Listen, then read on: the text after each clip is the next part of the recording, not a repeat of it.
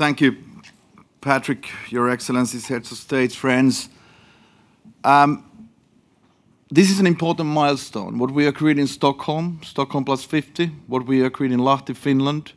We really wanted to come here together before the COP27 and before Unga Week.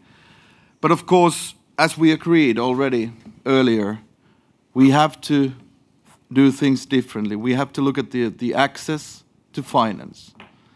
And therefore, of course, we spoke about quantity, quality, and access of adaptation finance. And I fully agree with all of you who said that we are not there. We are not there as far as climate financing architecture. We are not there as far as having private sector and the solutions on board. And of course, I'm proud as a Nordic minister here that Norway and Denmark and we have been able to raise the public finance as well. But as said, we do need scalable models. And I give you a couple of examples. First of all, the early warning systems. We've been able to scale up. We've been able to use different instruments. And we've been able to save lives in a very challenging conditions. And therefore, the meteorological know-how, the know-how of the companies is needed, and it's there. But many barriers still exist. For instance, lack of data on climate risks and the vulnerability and low perceived returns. Public finance can be used to address and overcome these and leverage more private sector involvement and investment in adaptation. But once again, we need to be more strategic. And of course, as a Nordic country with a very harsh climate, we have a wealth of experience in the field of meteorology. And of course, then we utilize also the know-how of the companies. And of course, we have to be technology neutral.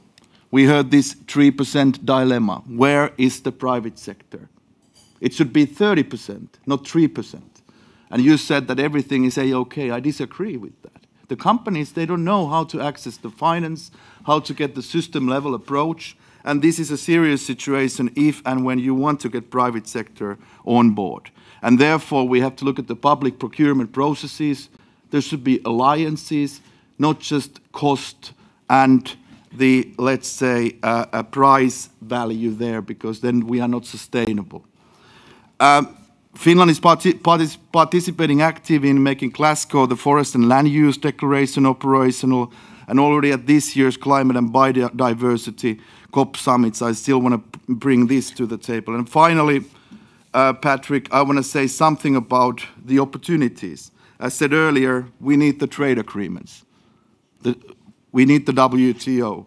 But we also have to understand that green transition and digitalization, it's a huge job opportunity for African countries and people. We should talk about that more and have the industry with us if and when we work as Team Europe. And therefore, I really want to emphasize that. But once again, thanks for being here. Thanks, Rotterdam. I think this city, this country is a great example of integration, great example of adaptation, and great example of great international people who have really implemented for decades in different parts of the world.